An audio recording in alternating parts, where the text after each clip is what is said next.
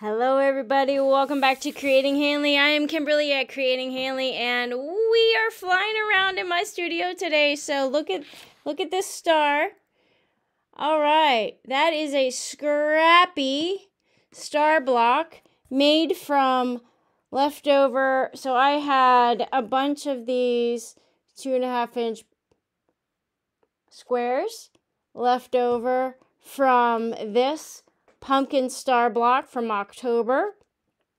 So this should look familiar to you if you've been following along.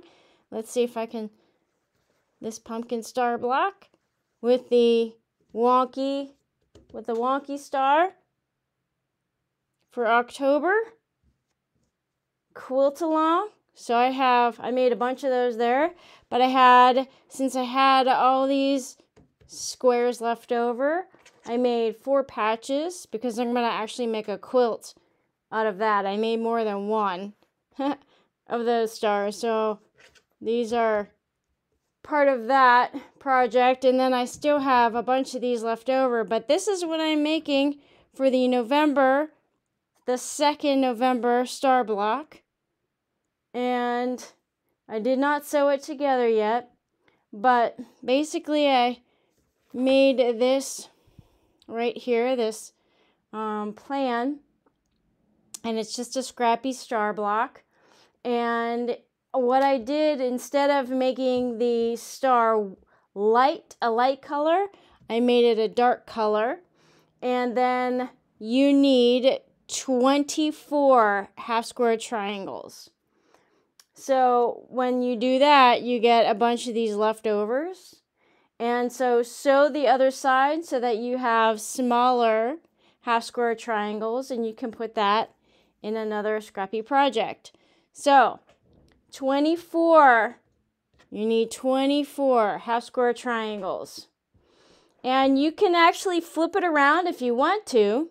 So I had more darks than lights, and so I made my star dark and my background light. But you can do it the other way around. You can put your star light and your background dark. Regardless, you need 24 of these half square triangles, and then lay them out in this pattern. Lay them out in that pattern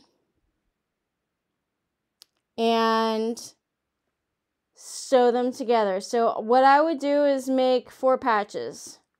So if I explode this out a little bit, you can make 4 patches. Okay? So make 4 patches. Sew the 4 patches together. Here's a 4 patch, and here's a 4 patch.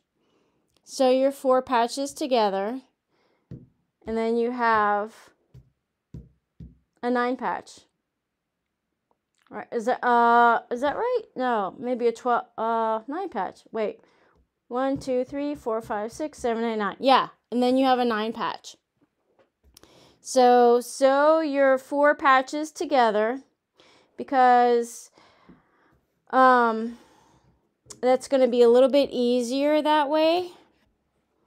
So once you make your 24 half square triangles, then you need 4 corners in whatever color you want, and then you need 4 in the center.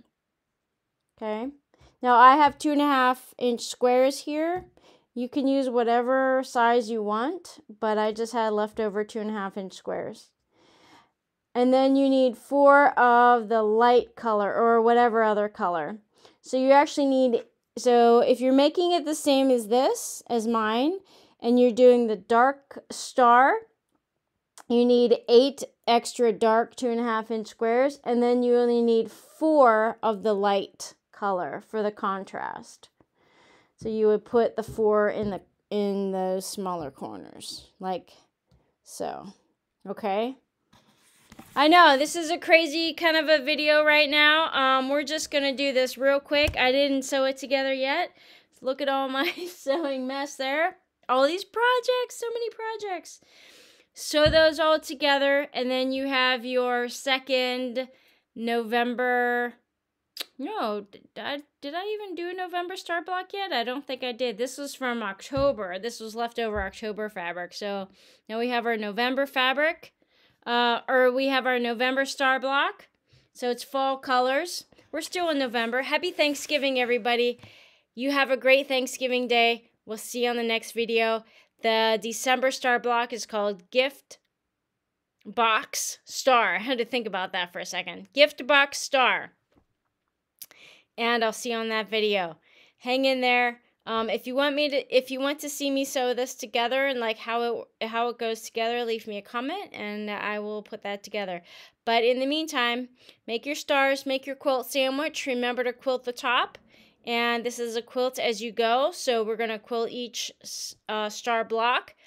And this should come out to 12.5 inches. If it does not, then a border. Just add a border around. All right, guys. See you on the next video. Bye for now.